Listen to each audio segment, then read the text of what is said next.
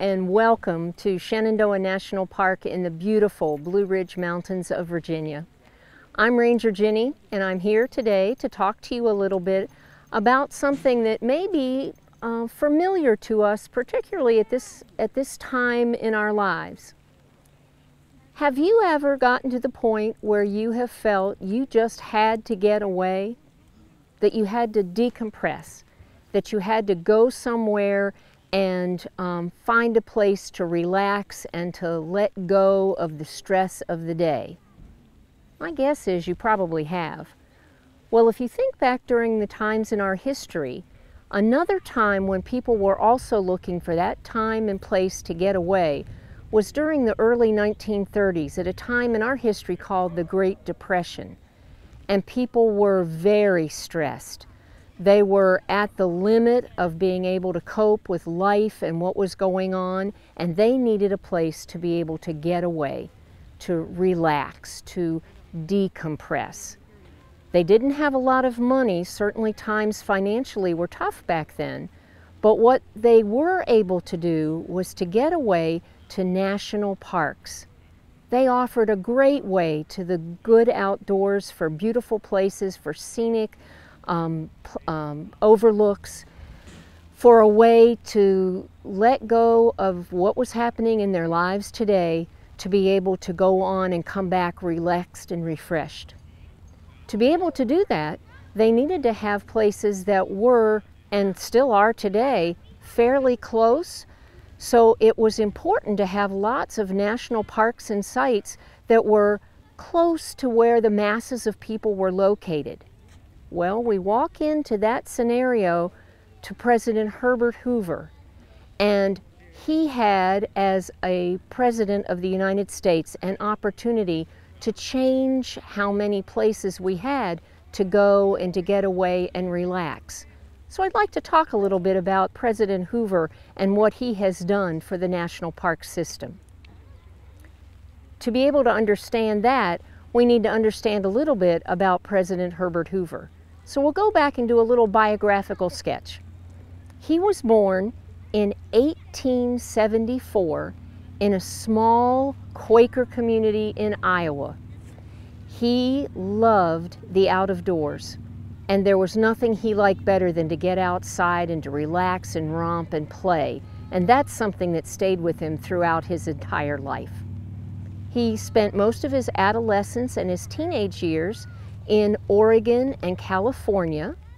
He ended up graduating from Stanford University with a degree in geology and mining engineering, and that had him become a mining engineer. He spent his young adult life as a mining engineer and a consultant and a world traveler. During most of the 1920s, he was back here in the United States, and he was the Secretary of Commerce under both Harding and Coolidge's administrations. And it was during that time in his history and the history of this country that he developed his idea of conservation. He believed, and it was his idea, that we needed to limit the amount of oil pollution that was happening in the coastal waterways at the time. And this was back in the late 1920s. It was also Hoover's idea to help protect salmon fisheries, and that was important for the salmon industry. And then he went so far as to suggest and to implement the standardization of the size of lumber products to eliminate the wasted resource from our trees. His idea of conservation was more about the effective or efficient use of the natural resource rather than exploiting it and damaging the environment. When he was elected president in 1929, he had an opportunity to change things. He was very much concerned about certain things that he felt would be more helpful to agencies in the United States. One of those was combining certain agencies. He had the wild idea to combine the National Park Service with the National Forest Service, even though those two agencies had very different ideas on conservation. Not all of his ideas were good or well received. Lots of them were. One of his ideas was that it would be excellent for people to use the great outdoors as a way for them to be able to renew and to refresh themselves. He held a lot of stock in people being outdoors and getting that fresh air and that rejuvenation that you can get from that.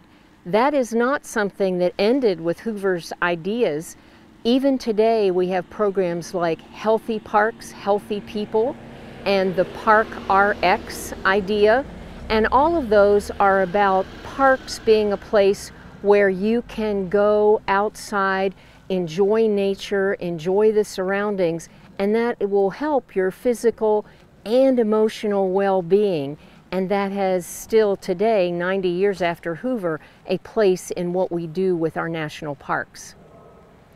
As president, he had a big emphasis on increasing the number of parks and the size of the parks that already existed.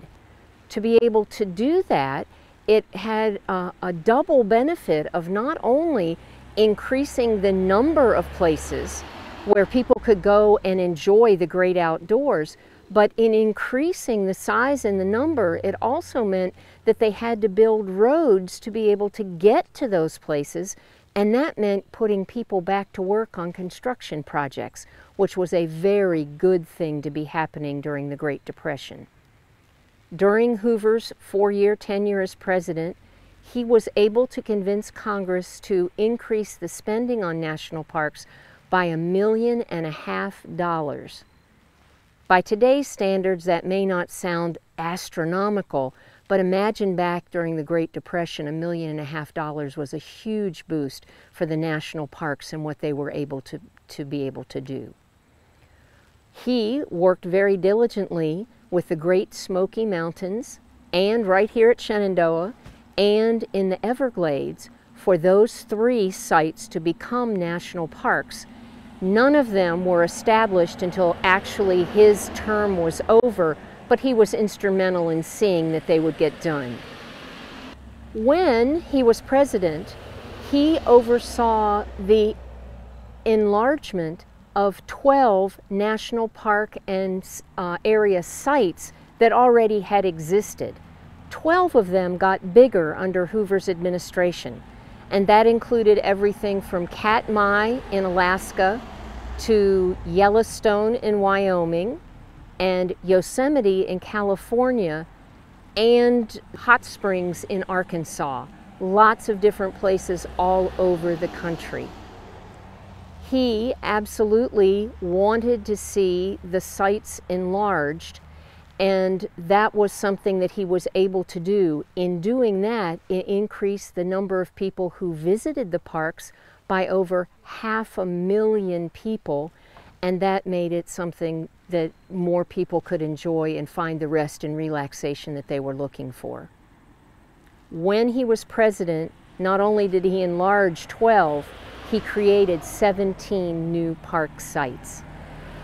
They included everything from the very first month that he was in office until the last week before he left office, with lots of things happening in between. The first one he was able to establish was Arches in Utah. Arches was started out as a national monument. It is now a national park, and it was able to be established under the Antiquities Act of 1906. And he used a presidential proclamation for that, and I have a quote here from the proclamation. It says, "The purpose of the reservation under the Antiquities Act was to, quote, protect the arches, spires, balanced rocks, and other sandstone formation for their scientific and educational value."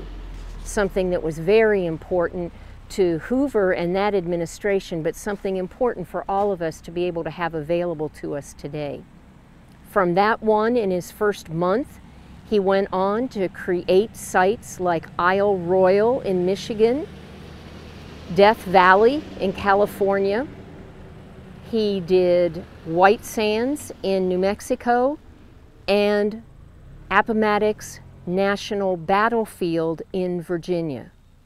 And then all the way up until the last week of his presidency. This was several months after the election was over, and he knew that Franklin Roosevelt was taking over. He was still working diligently to try to increase the national parks. And he was able to add, as his last one, the very first National Historic Park in Morristown, New Jersey. And that incorporated 4 sites that were very much a part of the American Revolutionary War history and included General George Washington's winter headquarters from the winter of 1779 and 1779 to 1780. I'll get the dates right sooner or later. That happened during his presidency. When he was finished with his presidency, he continued to be actively doing things for the national parks. Here in Shenandoah National Park, he had a private fishing camp called Rapidan Camp that he used as a presidential retreat during the 4 years of his presidency.